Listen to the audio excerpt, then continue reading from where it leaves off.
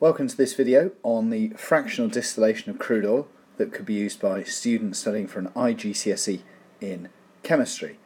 Welcome. So, we're going to look at a few or three questions before we start. What is crude oil? How is it formed? And why can crude oil be separated by fractional distillation? So I'm actually going to start with how crude oil is formed. So it's formed from, it's been formed over thousands of years.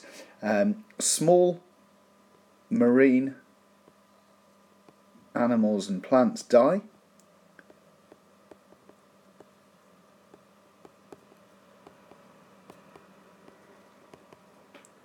Okay, they sink to the bottom of the sea.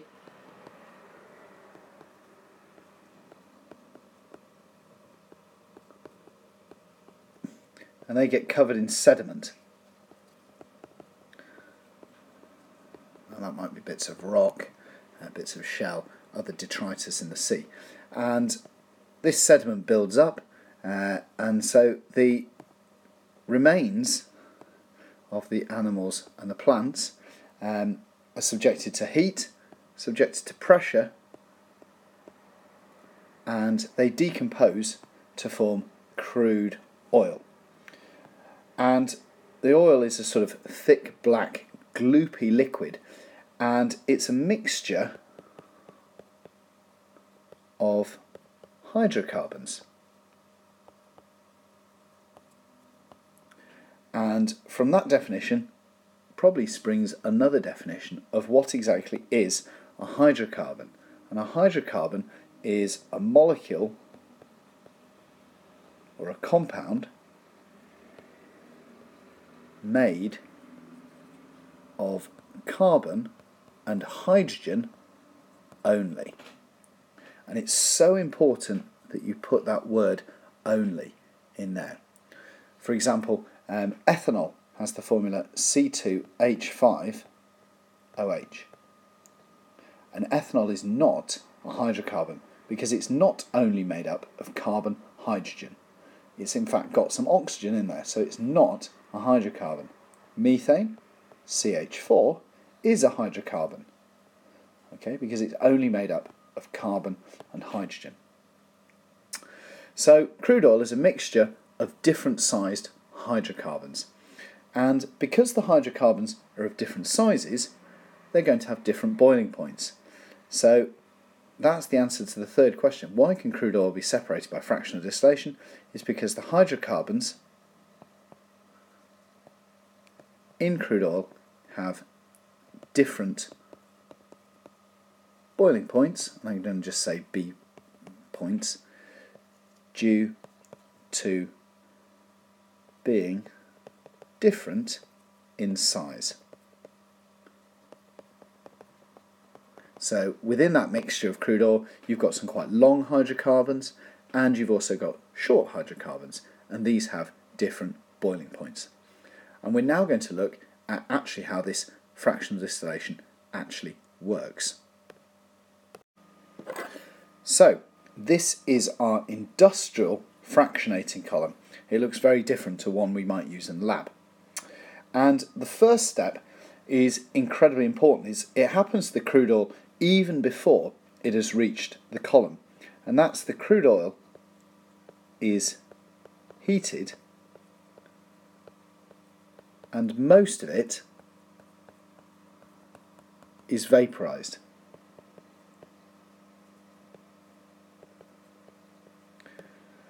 So what happens is the vapors and the remaining liquid enter the column here. So vapors and remaining liquid,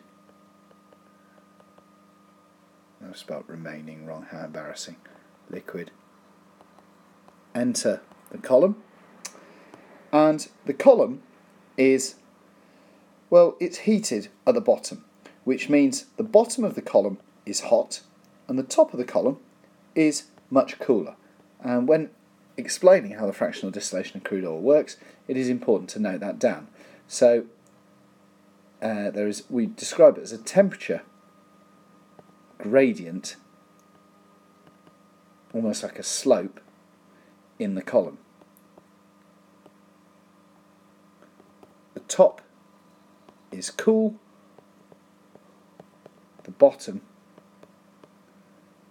is hot. Now the component which didn't evaporate, the component that entered the column as a liquid, just sinks to the bottom and is extracted down there. The remaining components are gaseous and they rise through the column. And they need, or you need to work out where they might stop. You'll see the column has these shelves, and the shelves are at different temperatures. They're at colder temperatures the higher up the column they go.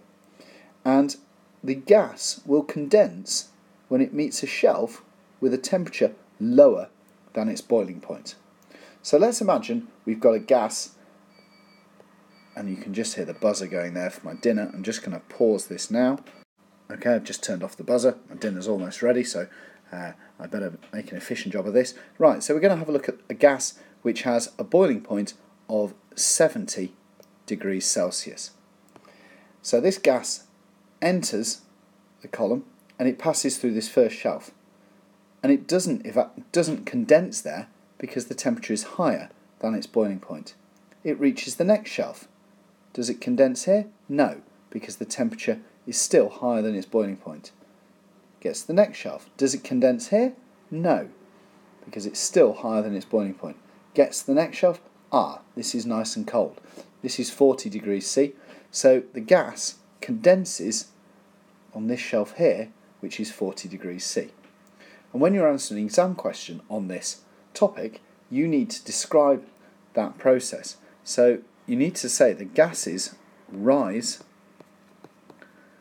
through the column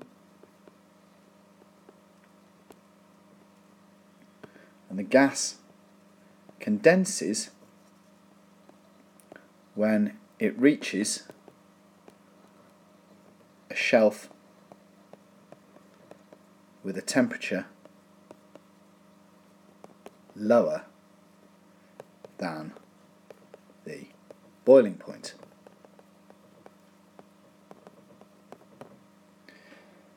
And that's all you really need to say when describing the fractional distillation of crude oil.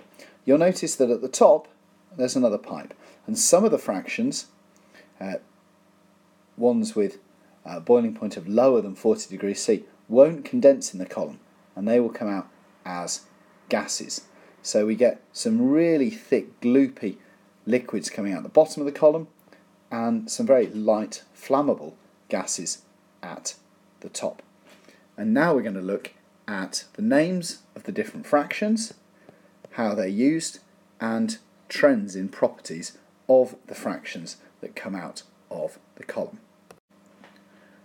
Right, so you'll need to learn the names of the fractions that come out of the distillation column. So at the top we have what are called refinery gases. The next one down we have gasoline. Then we have kerosene. I apologise for my handwriting here, it's very difficult to write with this stylus that I've got. Down here we've got diesel. Here we've got fuel oil. And at the bottom we have bitumen. And you have to know the names of these. They haven't been asked recently in exams, but you are expected to know them.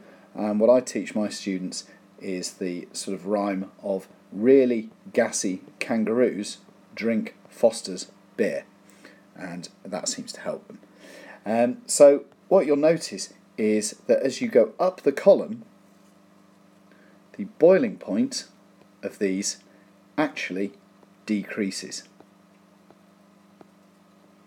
That's quite an important thing to note. Now, bitumen is a really thick, black, tarry substance which is used for road surfaces. It's really thick, it's gloopy, it's very, very viscous.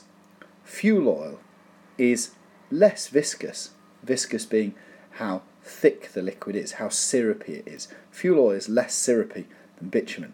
Diesel, a little bit less syrupy than fuel oil, and likewise, as we go slightly further up, they become less viscous again. So the viscosity increases down the column. Viscosity increases.